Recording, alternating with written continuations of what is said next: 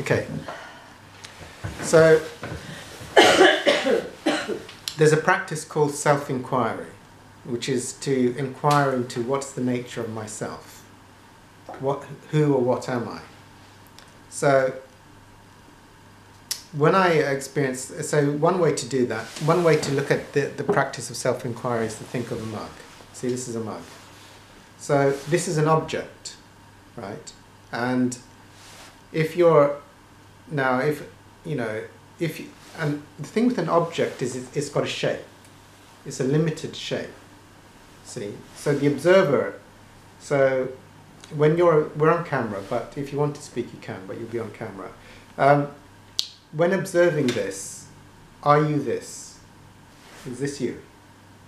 Yes or no? No, it's not. So when you observe something, the observer of something that is smaller can observe the limits of that. Yeah? So you are observing this shape. The shape is not you. Also, there's detachment.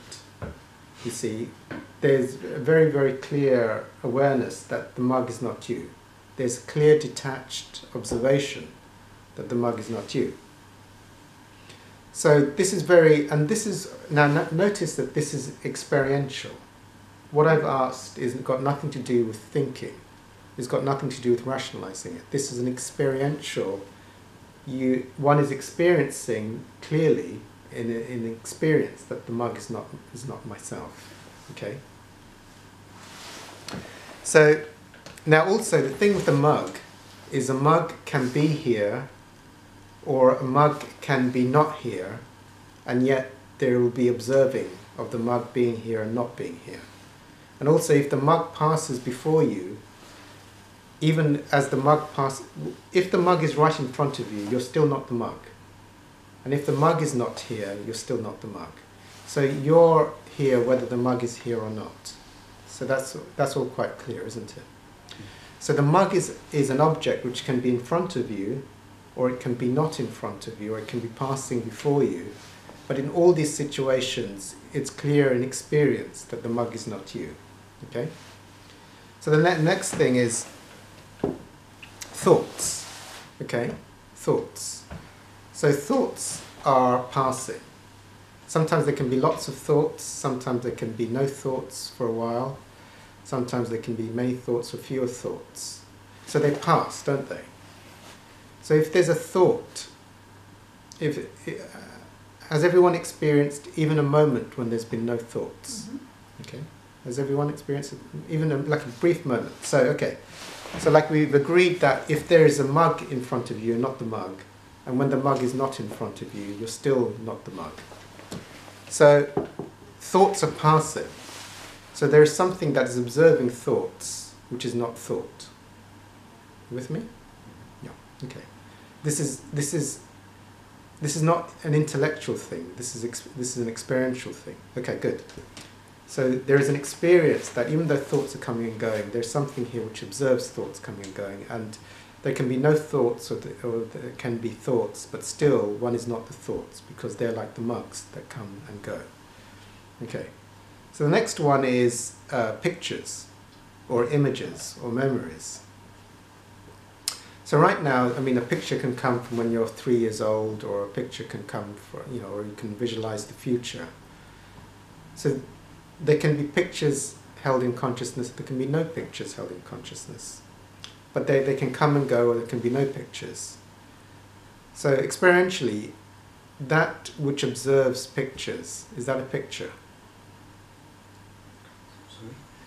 Okay, if I have a picture when I was 3 years old, in front of me right now, being in the position of the observer of that, the witnesser, I can call it the observer, the witnesser, the perceiver, is the perceiver a picture of the picture? No. Good, that's the right answer. So thoughts can come and go, pictures can come and go. The body, yeah, so the body, like so we had the mug, yeah, so the mug has a shape. The observer of the shape is not the shape, is that correct? The observer of the mug is not the mug, it observes the shape of the mug. And it knows when the shape is here and when the shape is not here, but the shape is not, the observer is not the shape. Yeah. Okay. So identification with the body. Like most people have identification with the body. So there's awareness of the dimensions of the body. Yeah. That, can you be that which is observing the body? The perceiver or the witnesser of this. Yeah. Let's say this is a mug. Yeah. There is a perceiver or an observer of this here now. Do you experience?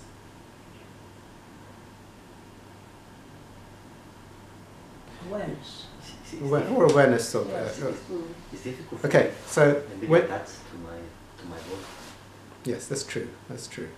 Now, don't think about it. I'm not asking you to think about it, but it's true. So if there is attachment to the body, yeah, then there is that. So there's observing. When there's attachment, there becomes enmeshment. It's hard to get the distance. But you're not this mug, are you? No. So it's an object. So there is detached observing of this object. So this is also an object. Something, it can. So something is observing. Oh yeah. Do you experience the observing? Yeah. The observing of this is not this. Is this clear? Yeah. Okay, good. So something observes location. So most people track or identify with location. So there is the, most people will experience, oh, this body is here in this location. But something observes or perceives or is aware of location. That which is, see, this is an experiential question. It's not really a mental thing. That which experiences or observes location, is that in location? No, good, yes. Okay, now time. Something tracks time. Something is like interested or identifying with seconds or minutes. But something is observing time. There is an observer of time. There is a detached witnessing. In this place of witnessing or observing of time, does time exist? No, good. Okay. So now this experience, this which is perceiving or observing or witnessing, but time, where time does not exist, that which witnesses location where location does not exist, that which witnesses the passing of thought where thought does not exist. Yeah. So this now, so we're in the experience of this, and all these things can pass in front of it, but it is none of these things.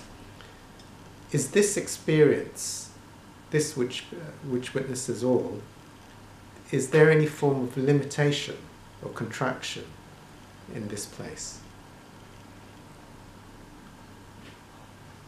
No, good. Okay, so put this off.